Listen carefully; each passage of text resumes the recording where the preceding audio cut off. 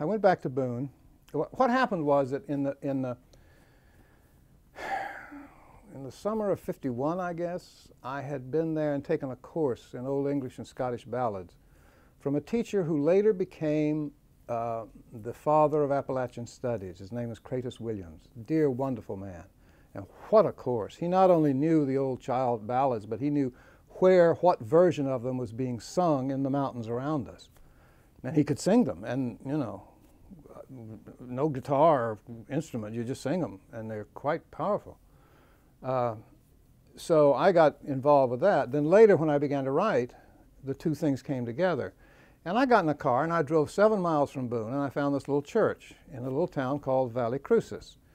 And it was an Episcopal church, and I discovered that in the 19th century, the second Episcopal Bishop of North Carolina had founded a kind of a colony up there.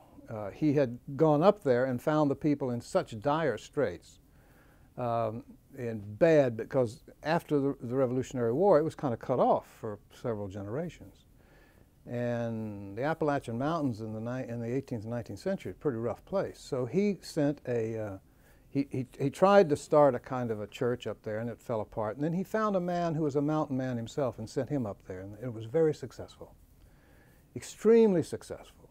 And the mountain people who were living in really dire circumstances, not just poverty, but murder and incest and all sorts of stuff.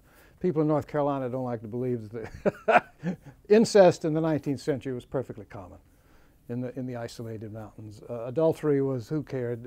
Incest was, nobody cared about those things. What they cared about was staying alive.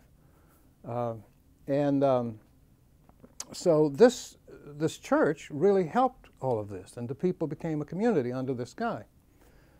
And it was very, very prosperous. And then the Bishop of North Carolina got involved in the Oxford movement, which was a return in England to Catholicism. And he began to turn things. He had people wear black cassocks. He had them sing prayers to the Virgin. You know, it began to get kind of Catholic up there, and the good people in North Carolina didn't like that. And finally, the bishop left America. He got a leave, and he went to Rome, and he gave up his bishop's ring to the Pope. At which point, the support was cut off for the mission, the Valley Crucis mission. The support was going to, it all fell apart. So I made a novel out of that, and then later a play, and both do pretty well. So that was my first published work.